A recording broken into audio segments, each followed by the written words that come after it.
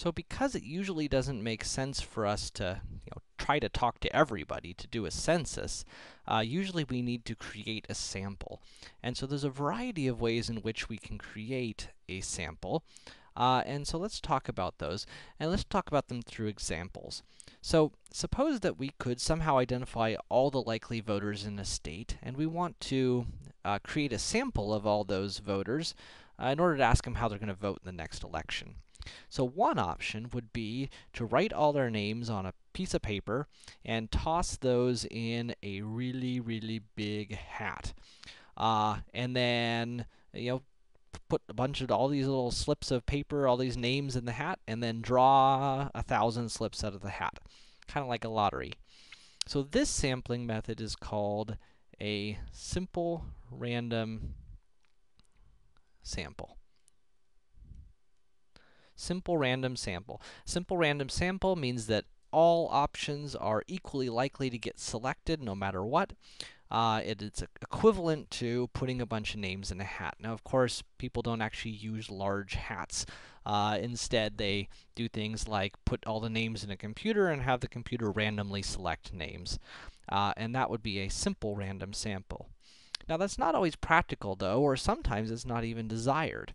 So, for example, suppose that in a particular state, previous data has suggested that the electorate was approximately 39% Democrats, 37% Republicans, and 24% Independents. And so, in a sample of 1,000 people, let's say we're doing a political poll, we want to make sure that we get about 390 Democrats, 370 Republicans, and 240 Independents. Now, one option would be to go ahead and do our simple random sample.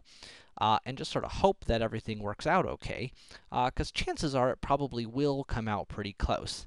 But another option would be to randomly select from 390 people known to be Democrats, 370 who are known to be Republicans, and 240 for those no political affiliation. This is assuming that people have somehow indicated their party affiliation.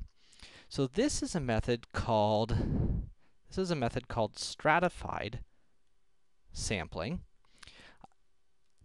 The idea behind stratified sampling is that we take our entire population and we divide it into groups. So we divide our entire population into groups, and then we sample proportionate to our desires. And so I'm going to randomly select I'm randomly going to select 390 of these Democrats, and I'm going to randomly select 370 of these Republicans and 240 of these Independents. And so we've divided our population into groups, and then we randomly select from inside each of those groups. Very similar to this is an idea called quota sampling. So this is called quota sampling. And it works the same way, except instead of starting by dividing the population into groups, we just start randomly sampling people. So we go, okay, I'm going to grab you, and you, and you, and you, and you, and you, and you. And we keep on going until we meet our quota of 390 Democrats. So let's say I've sampled, 600 people, and I've already talked to 390 Democrats. I call up the next person and say, hi, are you a Democrat or Republican? And they say, I'm a Democrat. And I say, I'm sorry, I already have enough Democrats, so I'm not going to talk to you. And that is the idea of quota sampling.